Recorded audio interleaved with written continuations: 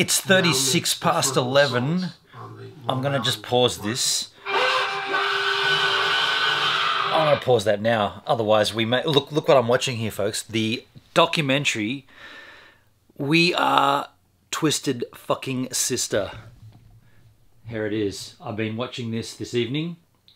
Now, I did say last night, is it too late to start watching something after 11? It's now, what is it, 11:36?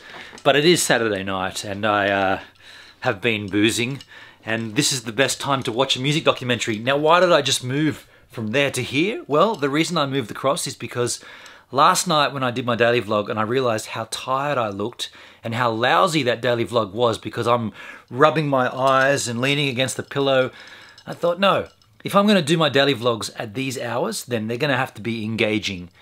Right now, this is engaging. I'm watching, yeah, Twisted. And by the way, there may be some alcohol in here. This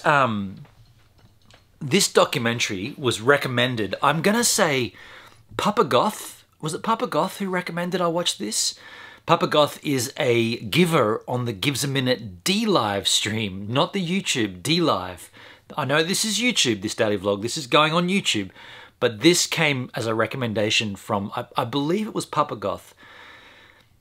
I hope I got that right. If it's not Papa Goth, it might have been Solid Snarf or Scallop Taters. But either way, the point's the same.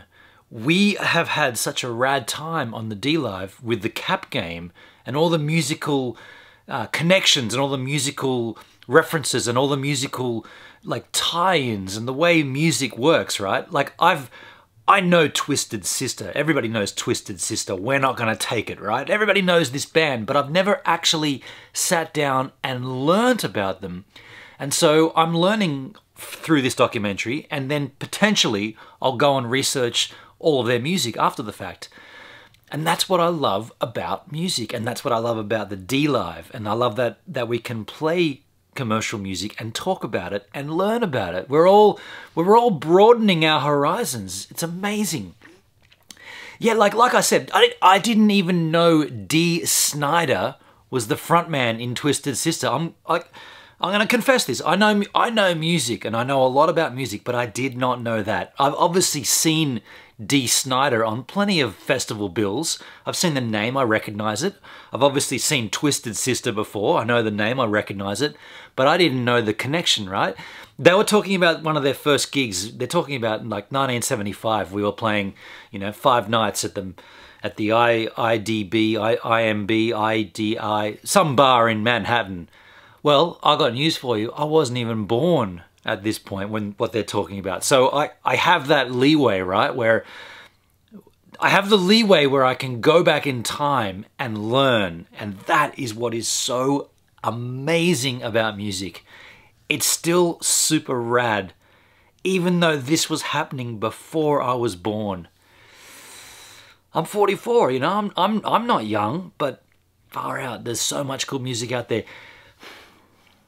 To counteract that, 2 years ago, I said to myself, I am not going to accept any new music. I've got a music website across the ocean. I get PR send me a lot of music. Not this time, 2 years ago on January, I said, all right, was it 2 years or 1 year? Shit. It was this year. No. What year are we in? 2019. It was last year, the beginning of